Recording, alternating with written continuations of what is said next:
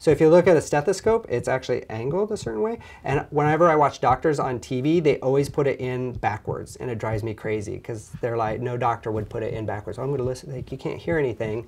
It points towards the nose right here. There it is. Now I can hear it just fine. Yep. It's really loud. Hello. Today I'm going to talk to you about murmurs in your pets. Heart murmurs, not just murmur, murmur, murmur. There could be a systolic murmur. That's the most common. There could be a diastolic murmur, less common. And even less common would be a patent ductus arteriosus. A heart murmur, very simply, is an abnormal sound in the heart. That's it. Instead of a nice lub-dub, lub-dub, lub-dub, I hear whoosh-dub, whoosh-dub, whoosh-dub, whoosh-dub. But you won't hear that. You know why? You don't have one of these. Only doctors have these. You can't just buy that.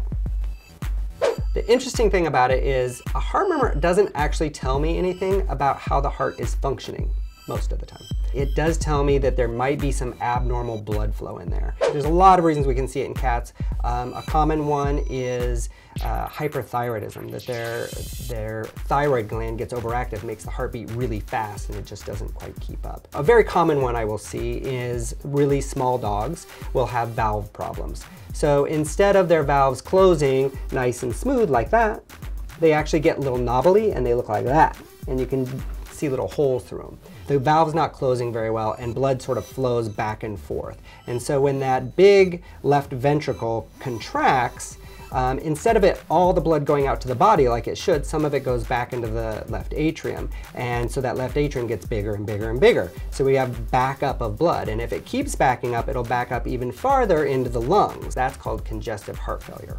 By the time we get to the place where it's causing congestive heart failure, the things you're going to notice are being short of breath, exercise intolerance. In other words, dogs that normally would run after the ball, they get out of breath really fast. Not wanting to eat in cats is a big one. Occasionally you'll see dogs that have a cough, and that could be because they have fluid in their lungs, or it could be because that left atrium is getting bigger and bigger and bigger, and it's actually pushing on the main stem bronchi and causing them to get smushed a little bit and causing a little bit of bronchitis. There are a lot of dogs out there that have heart murmurs, and they never ever cause a problem. They just sit there, they call them innocent murmurs, they've been there forever. Very commonly we'll see puppies with an innocent murmur that goes away usually by 12 to 16 weeks of age. So if a puppy comes in and I hear a slight heart murmur, I don't get too worried. I don't send them right to the cardiologist. I'll usually say, this one's okay, let's just check it in a few weeks, and often they'll go away.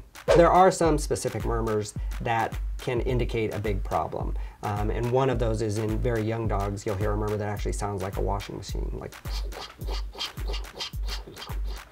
And that's something we'll usually recommend go to see a cardiologist right away. Thanks for watching. I hope that answers all the questions you have about heart murmurs in your pets. If you have more questions, please put them in the comments section below. And remember to subscribe and tell all your friends.